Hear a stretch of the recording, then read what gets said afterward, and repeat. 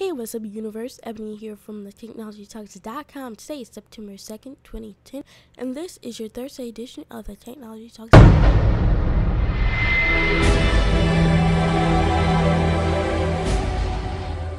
So the first thing I want to talk about is the Apple event. New iPods were announced, and Apple TV was announced, and also iTunes 10 was announced and released later that day. The first iPod that was announced was the iPod Shuffle. I see more as a downgrade than upgrade than anything. Reminds me a lot of the iPod Shuffle second generation, but I can see why they changed from the third generation design. It's a lot harder to use once you actually use it. The iPod Shuffle, the fourth generation, comes in only a 2 GB version for $49 and will be available next week. The next one was the iPod Nano. Out of all the iPods, I believe this is the one that got the best upgrade out of them all. The iPod Nano has been reamped. It is a lot smaller and more of a iPod Shuffle design, but it has a 1.5-inch multi-touch screen, which looks really nice. It comes in an 8 GB version and also a 16 GB version. You can pick up the 8 GB version for $149 and the 16 GB for $179. This iPod will also be available next week. All the iPods will be available next week. This one looks really nice. I love the theme onto it. There's no word about if you can add themes or a custom background to it, or if you can go into the App Store on it, if there is an App Store for it, but only little details was really released about it, but we'll have to wait and see. A lot of people are thinking that if you can go in the App Store, you can jailbreak it, because most likely you will be able to jailbreak it. You can no longer watch videos on it because how small the screen is, and you wouldn't want to watch a video on it. But it's very nice and very portable. I definitely recommend for anyone who's looking for a small iPod, don't want to spend that much money on them. The next iPod is the iPod Touch. This iPod has been completely reamped, well, somewhat, but it's more of an iPhone than anything now.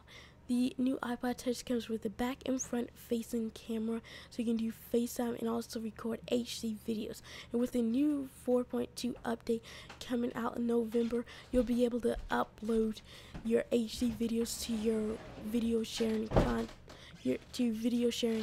websites.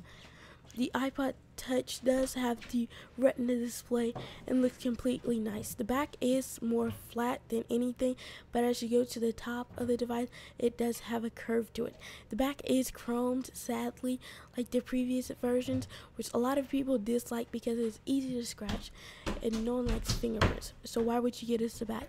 That is a fingerprint magnet than any. Apple TV was also announced and it looks nice. It's a lot smaller, reminds me a lot of a hockey puck. This Apple TV won't allow you to do anything but stream content. With AirPlay, you can stream content from your iPod, iPhone, iPad, or even a computer, which work really nice, and I can see a lot of people buying netbooks just to use Apple TV on it with it.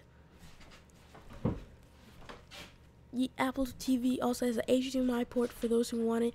Apple also got Fox and ABC to agree to sell their episodes for 99 cents each, which is really nice. Amazon got the same thing later yesterday, so it's not that big of a thing anymore now that Amazon has it too. And I can see a lot of other companies getting the same deal as the week goes on.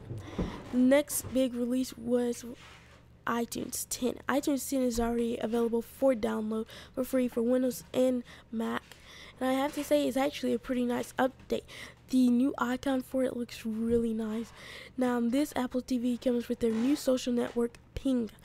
Not Ping Chat, but just Ping, which is quite weird, but it's more of a music social network than anything. They say it's more of a Facebook and Twitter combined, but I see more as a MySpace and Twitter, because Facebook is about friends and groups and pages, where MySpace is more of just music.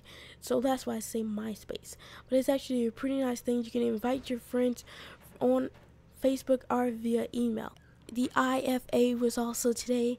I'm not exactly sure what all was released, but the one thing that really caught my eye was the Samsung Galaxy tablet. It looks completely nice. The rumors were true. The leaked pictures look exactly like the real thing. I have to say they did a complete awesome job on it. Now, I found this out from Engadget earlier today because the event was quite early. It says the post was made at 4 a.m. It does have Bluetooth 3.0, which is the newest Bluetooth that's already out, but a lot of devices are still using Bluetooth 2.4, which is quite weird. I'm not exactly sure why they're not upgrading the Bluetooth, even though it's not that big. It does have Google navigation, and the pictures of it look amazing. It has a 3 megapixel camera on it, which is great for social networks, power blogging, or anything like that, uploading and posting videos or pictures to Facebook or Twitter. You also have a reader's hub, so it is an ebook also, which is very nice, and it'll browse with Flash 10.1.